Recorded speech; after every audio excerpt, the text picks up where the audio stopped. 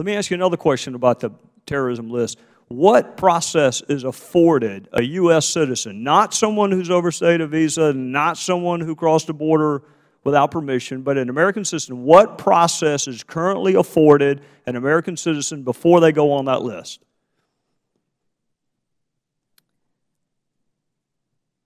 I'm sorry, there's not a process afforded the citizen prior to getting on the list. There is a process should someone feel they are unduly placed on the list. Yes, there is. And when I say process, I'm actually using half of the term due process, which is a phrase we find in the Constitution, that you cannot deprive people of certain things without due process. So I understand Mr. Good's idea, which is wait until your right has been taken from you and then you can petition the government to get it back. I understand that that's his idea. My question is, can you name another constitutional right that we have that is chilled until you find out it's chilled and then you have to petition the government to get it back? Is that true with the First Amendment?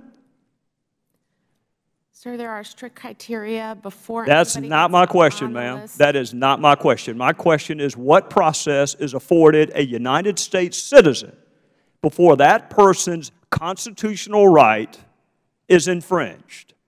Then he's fine with doing it with the Second Amendment. My question is, how about the First? How about we not let them set up a website or a Google account? How about we not let them join the church until they can petition government to get off the list? How about not get a lawyer?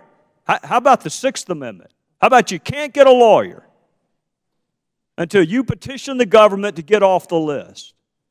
Or my favorite, how about the Eighth Amendment? We're going to subject you to cruel and unusual punishment until you petition the government to get off the list. Is there another constitutional right that we treat the same way for American citizens that we do the Second Amendment? Can you think of one?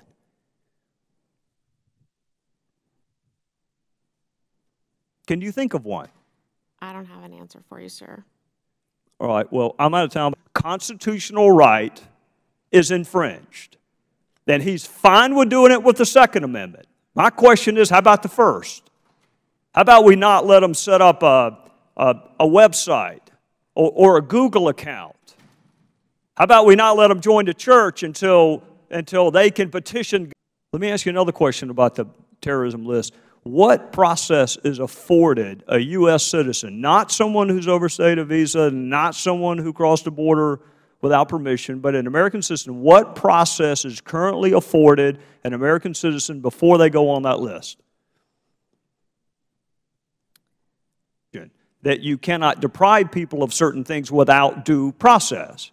So I understand Mr. Good's idea, which is wait until your right has been taken from you and then you can petition the government to get it back. I understand that that's his idea.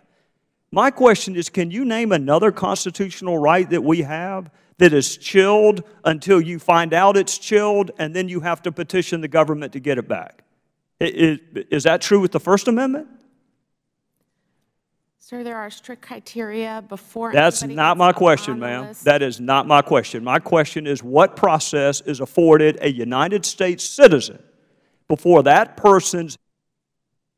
I'm sorry, there's not a process afforded the citizen prior to getting on the list. There is a process should someone feel they are unduly placed on the list. Yes, there is. And when I say process, I'm actually using half of the term due process, which is a phrase we find in the Constitution.